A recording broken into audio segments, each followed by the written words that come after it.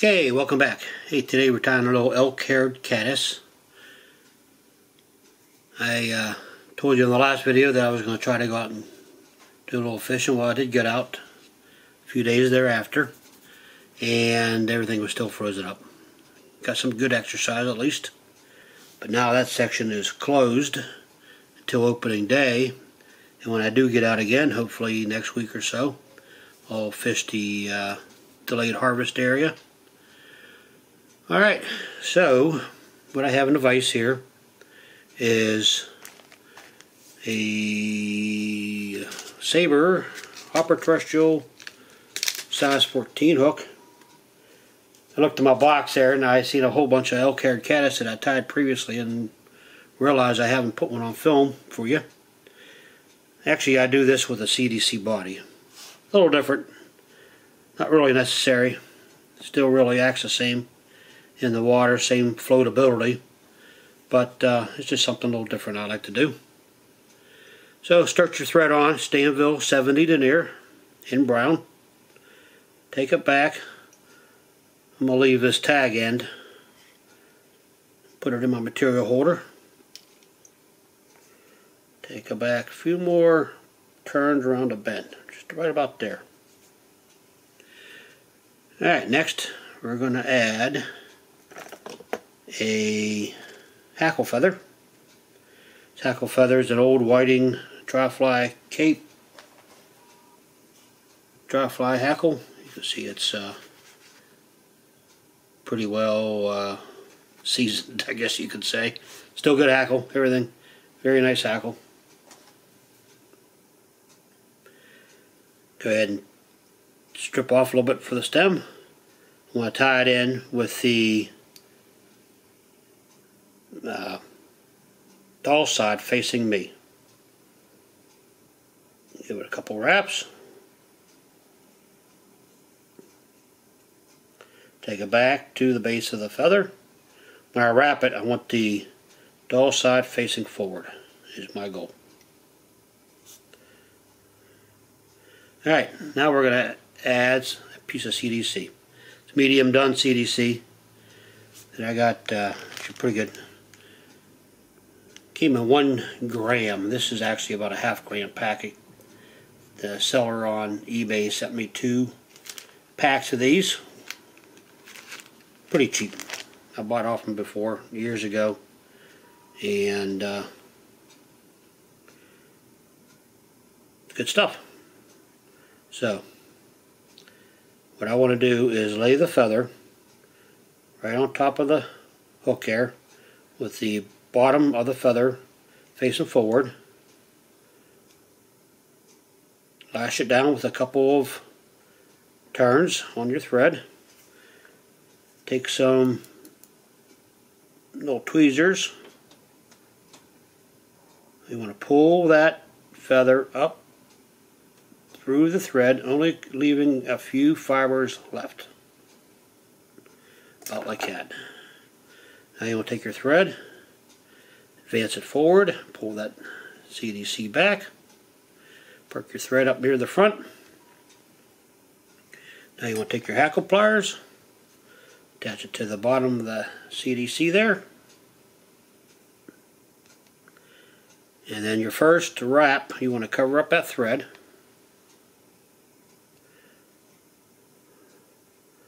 And now you want to wrap forward. You can use the rotary function on your vise, or just do what I'm doing here, a little hand over hand action.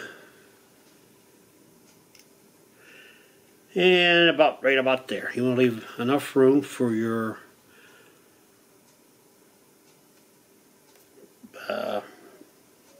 elk-hair wing. Go ahead and wrap it over once. You can go ahead and remove your hackle plier. Do a couple more wraps, cut away the stem.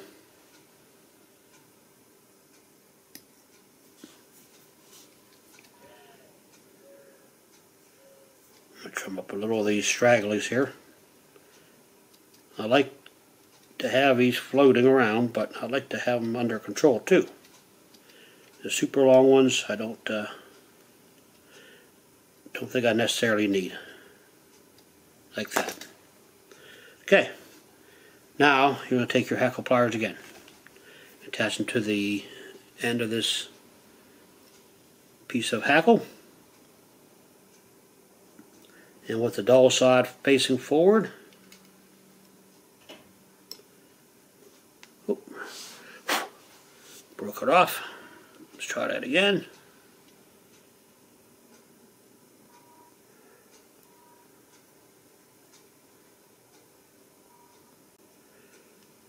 Alright, with the dull side facing forward, palmer that hackle forward.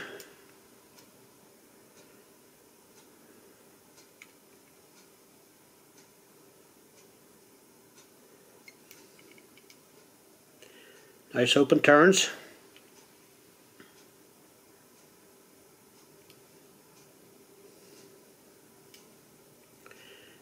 And when you get to the front, go ahead and capture it. The little tag end's getting in my way there. Alright, go ahead and cut away the little butt end section. Give it a couple wraps. Now this is a I'm going to counter wrap this piece of thread that I left there just to help secure the hackle. But you don't want to trap any of this hackle if you can. Do your best to counter wrap without trapping any hackle. I know it may be a little difficult, but if you give it a few wraps it comes out pretty decent. Tie it off.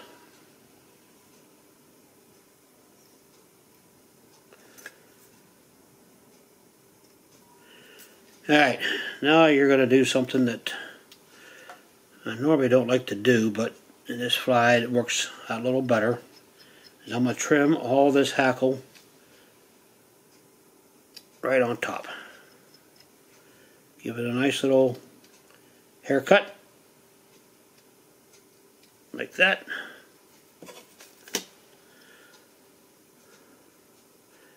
Spin that thread up a little bit. What I have here is some elk hair body, natural color. It's cow. Let's see, cow body hair. Elk, yeah, alright. Natural color. Nothing special about it. Put it in my stacker. Cut away a good section, maybe looks about a half a pencil's width. Depending on the fly that you're tying. The size of the fly is the thickness of the one you want, so. All the tips are aligned. You got some junk in the bottom there. We're going to clean that out. I cleaned all the fluff out mostly before I put it in. I got a couple broken tips here.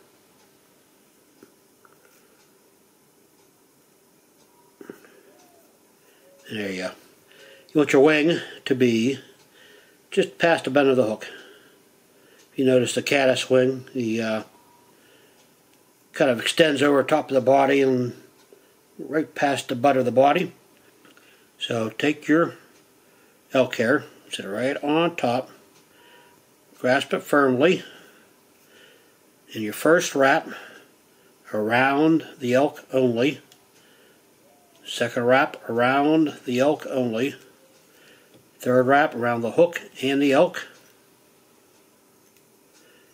and give it maybe 6-7 wraps. Now you want to take your butt end sections, raise them up to expose the front of the hook, or the eye of the hook I should say. Go it up a little head.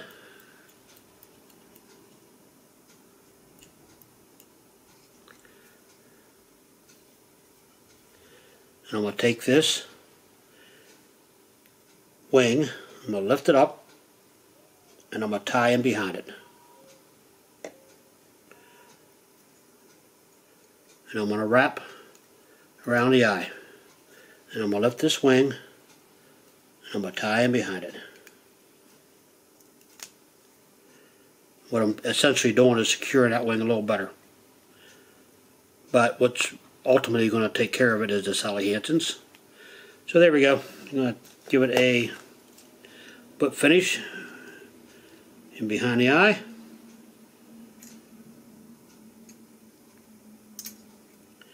Three whips is enough because you're going to put a little glue in it. Tighten it down. Cut away the thread. Now, how do you want to cut your head here?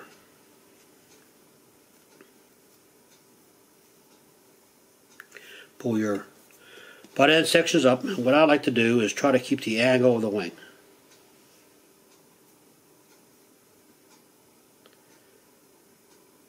About, run my fingers out of the way here. About like that. I'm going to get take it down just a little better than that. That was a little too much, a little too big of a head there. Alright.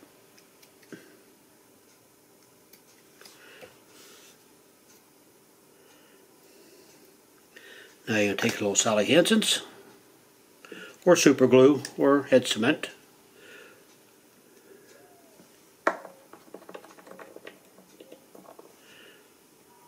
Make sure everything's out of the way. If you want, you can get real precise with it, with the bodkin.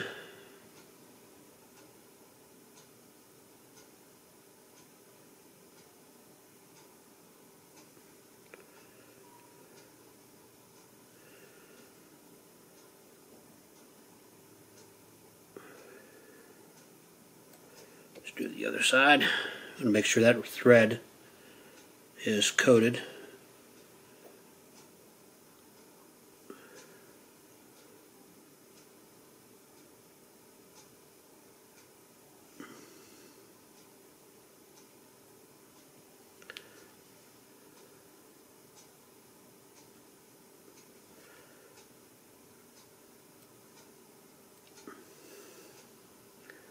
And that's how I like to do it. Alright.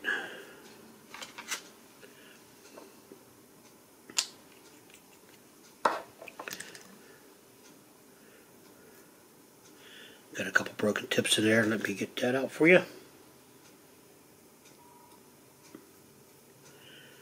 There you go.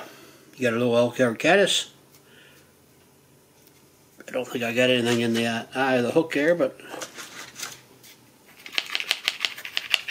that's how I clean my bodkin up. Got some steel wool and an old pill bottle. Stick that bodkin in there, give it a few swipes. Nice and clean.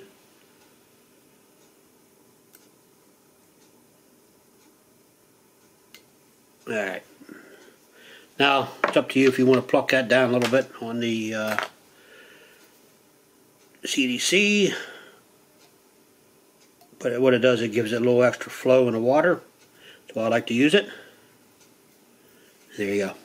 Got yourself an elk-haired caddis. Little brown hackle, little dun CDC, some elk hair on a size 14 hopper terrestrial hook. Alright, hope you like this fly. Hope you like my videos. If you do, give me a little click on the subscribe button and on the like button. Let me know what you think about it. Very good fly. It's an old fly. Everybody has used it for years and years. I've had a bunch in my box. That's why I never tied them up before.